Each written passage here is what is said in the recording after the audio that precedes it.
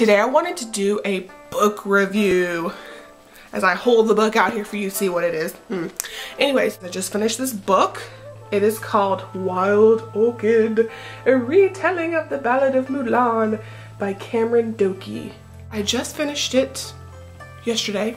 This is a retelling of Mulan. The first half of it is more about Mulan's past, where she grew up, what she did when she was growing up. She was kind of a jack of all trades. She learned how to do everything that girls were supposed to do, but also she learned everything that the boys were supposed to do as well, which was really not proper in China to learn, for girls to be learning how to shoot bow and arrows and sword fight and ride horses and stuff. So she was kind of a jack of all trades in that sense. I don't want to go into a whole lot of detail because I don't want to ruin the book for anybody. Of course, she goes to war in place of her father.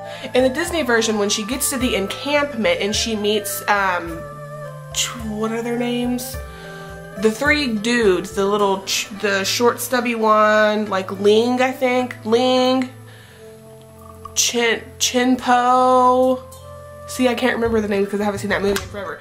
But anyways, those three guys she meets in the movie, she does not meet in the book.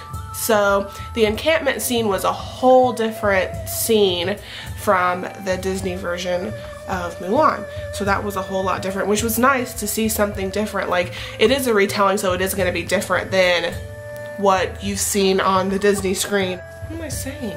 What am I saying?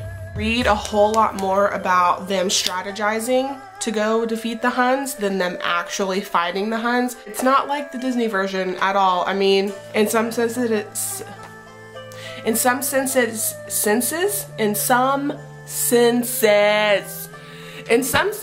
it is like Disney's version of Mulan, but in others it's different.